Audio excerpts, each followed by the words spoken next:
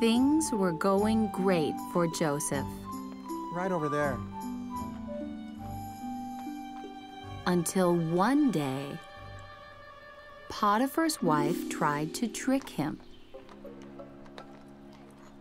When her tricks didn't work, she told lies about Joseph.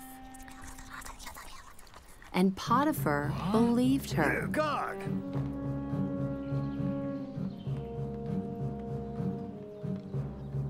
Potiphar threw Joseph into jail. Poor Joseph.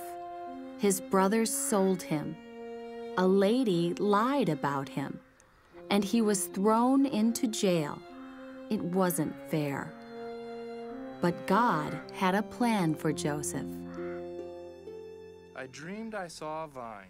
One day, another prisoner told Joseph about a dream he'd had. Joseph listened carefully, and God showed him what the man's dream meant. In 3 days, you will be working for the king of Egypt, like you did before being put in prison.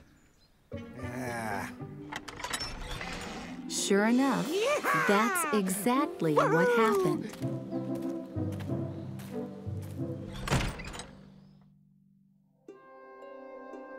Another prisoner dreamed he had 3 baskets of bread that he had baked for the king. In his dream, the birds kept eating up all the bread. Joseph didn't have very good news about the dream. In 3 days, you will die. Joseph told the truth. The man did die. One night, the king of Egypt dreamed that 7 skinny cows came from the river and ate up 7 fat cows.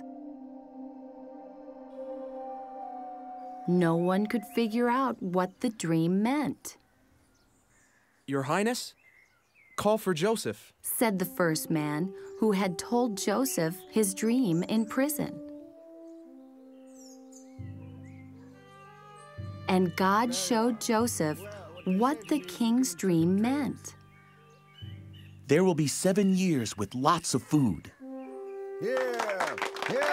Followed by 7 years with almost no food. The king knew that Joseph was right.